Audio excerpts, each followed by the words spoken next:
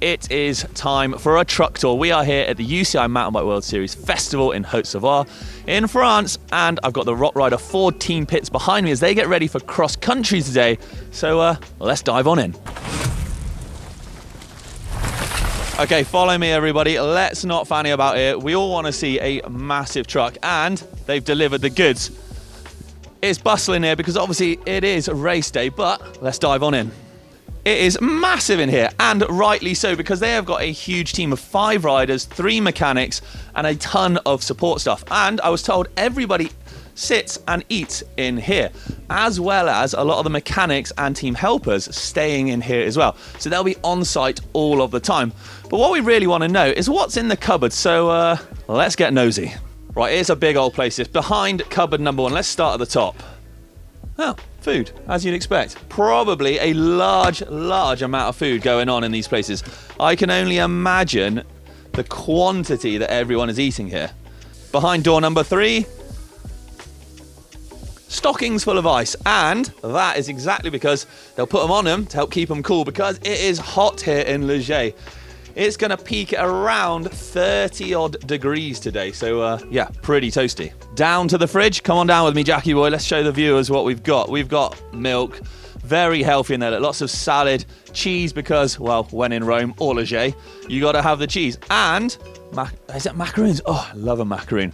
Behind me, sleeping area. Although this one's looking a lot more like storage. A lot of water, some red ambulances. We've got camera equipment. I mean, everything is run out of this truck, essentially. And down below, that's obviously the driver's area. It looks cozy in there, but I like it. Very nice, very nice. Is that a boot bag? What's in here? Let's have a gander. Let's get nosy. The Thermonix. What is that contraption? Juicer. That's a juicer? Damn, they like juice. Okay, moving back through the truck. We've also got a TV in the galley area here so they can check out lines. Team talks in here. We're going in, Jack. Very nice. So, shower room, toilet obviously, little area they can freshen up, clean up after practice. It's really plush. I mean, I remember my first house did not have a bathroom this nice. Damn. Right, to the back of the truck. Okay, come to the back of the truck with me, because this is the honeymoon suite. So the mechanics are staying back here as well. I'm not sure what lucky pair have maybe drawn this one, or lucky single, who knows. But this is another place where the mechanics can stay. Lots of cupboards, storage space, all sorts going on. You can see clothes laid out, and this is pretty cool. Le Tricolore, that's Maxime Marot's jersey there, ready to go to one lucky winner. I think that's for a competition actually, which is pretty cool. But other things in here I noticed, you might think, oh, that's just a nice worktop. But you're wrong. There's a pop-up TV there, so it's another place that people can come and chill out, have a little look at just what's going on, maybe watch a movie, take it easy. I mean, it's plush, it's real nice in here, but I think we need to head outside, so let's go have a look. Well, that is a hell of a truck. In front of me, it is hectic. So this is a lot of jersey, t-shirt, bidon giveaways, little sort of VIP zone with all the tables set up, and obviously, you know, no team is complete without a coffee machine, especially in France. In fact, 1, 2, 3 coffee machines and another gizmo. I do not know what it is, but obviously, you know, a lot going on there. We've got team radios tucked back here as well. So the team are constantly in contact with sort of other team members, feeding information back to riders out on course. You can see it's kicking off because it is race morning, but let's head to the back end of the lorry into the mechanic zone. So normally 2 mechanics on the team, but this time, because we're in France, we've got a lot of riders. We've got 5 riders in total. There are 3 mechanics. You can see we've got bikes in stands. It's actually pretty quiet. A lot of bikes are out because people are warming up, and we're going to get to the warm-up zone in a bit, but this is kind of where it goes. You can see very fancy looking toolboxes. Come this way. Someone's got a very neat toolbox. I like that. Yeah, he knows it. Look, a little smirk on his face. Very nicely, look, laser cut out, lovely Vera tools, Vera. We like all of that. Fancy looking hammers. Yeah, I like that. That's a massive toolbox. I couldn't imagine traveling with that thing. All the work stands, and you see all the spare wheels. So everything's labeled up. They'll know exactly whose wheels are for which bike, front, rear, what setups. Mavic, obviously a sponsor of the team, so very, very organized. Looking good. And obviously over here, we can see the Josh Dubois. We've got everyone labelled down, so they've got all the riders have got their little notes of what's going on.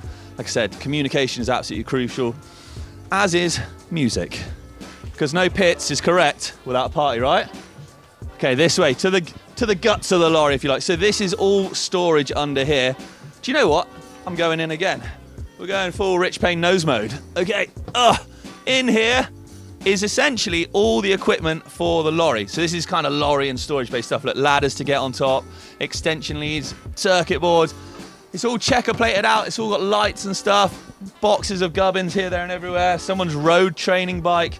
There is all sorts in here. A lot of like the team sponsorship banners and all of that kind of jazz to build the pits essentially is in here. But you're thinking, Rich, it's actually quite a small space. You're crouching down in there. That can't be enough. And you're right, there's more. And there is more.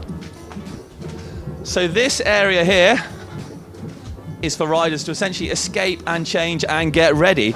Just a bit of privacy away from the madness that's going on out here. And we can see we've got Josh Dubois' sort of zone, if you like, here. A couple of fresh helmets on the top there. Snazzy, I like that, all ready to go. In here, look, we've got his bag. It's pretty empty at the moment because I'm guessing he's probably wearing all of his kit, right? So he's out there, they're riding and racing this afternoon, so they'll be in the warm-up zone, which we are going to get to in a mo. But there's another truck that we need to go to, so come on. I said there wasn't much storage earlier because there's this, a whole nother trailer where we've got another fridge. We've even got a washing machine and a dryer down there because they go through so much kit that they need to constantly keep on top of it. Look, we can see we've got more wheels and spares, so Sevilla's, Joshua's, Greta's there. Already built, ready to go, need a little air, obviously, but that is it. And that's where the mechanics are gonna keep even more stuff in here. Over this way, however, oosh, we got us a wash area. Got to keep those bikes clean and looking fresh, right? No one wants grubby bikes on the start line. We've got way more tires. This Ford Transit is home to tons more stuff then. This one here is lots of spare bikes. You can see them all racked up on this really clever racking system. So you just whip the front wheels out, bolt them to these, and they can store loads vertically along here. We've got more wheels and tires going on. This, I mean, the amount of tires they must go through is insane. I was speaking to one of the mechanics, Teo his name is, and whilst the team isn't sponsored by Red Bull, that guy flipping is, right? I mean, he has got crates of the stuff there, so he must be putting in some shifts. This little beauty is where a lot of the spares are kept. So here's what we're going to dive into. Let's just pick a drawer, shall we? Oh damn, there's some money's worth in there. We got Manitou rear shocks. Secret prototype parts, so that's pretty cool. That's like a Manitou lockout lever, I think, that may be coming. I mean, look, there's just brand spanking new SRAM cassettes. What have we got up here? More stems. Damn, that's a drop on that. Look at that. FSA SLK. I mean, you gotta be pretty bendy. Oh, what are they? Those like 3D printed super secret parts. Watch this space for that. I don't know. There's loads of them as well. That's pretty cool. Even linkages in here. Maybe different linkages for different stroke rates. I don't know. What else we got? Oh, man. I've not seen that. Look at that saddle. That's crazy. It's got loads of holes in. That's pretty cool. This is a little treasure trove of stuff in here. And then in the big drawers, of course, we got power meter cranks. Power, obviously, something that XC riders use loads to measure their efforts. All the different size chain rings. I can see we got 30 up to 36 roughly here. Tons going on, all ready to be slotted straight in. And of course, look pedals and more mechs, push-on grips. It's literally an XC rider's treasure trove in here. What's this one? Ah, greases and stuff like that. So that's the final truck for the mechanics. What about for the riders? Okay, last bit of the truck tour. And I bet you were thinking, well, truck, this is trucks. Should have done multiples here. Come on in with me. So this is where riders will warm up before the race. We can see all the bottles getting ready, big tubs of ice. Everyone's rollers are set up. Who have we got? So Sevilla Blancs, Greta Seawalls, we've got Josh Dubois, Mattis Azaro. We've got the fan set up, and it's really cool in here actually. So I wonder if they do anything to try and keep the temperature down. And we've got another truck. So let's head on to this one. Come on, let's go have a look.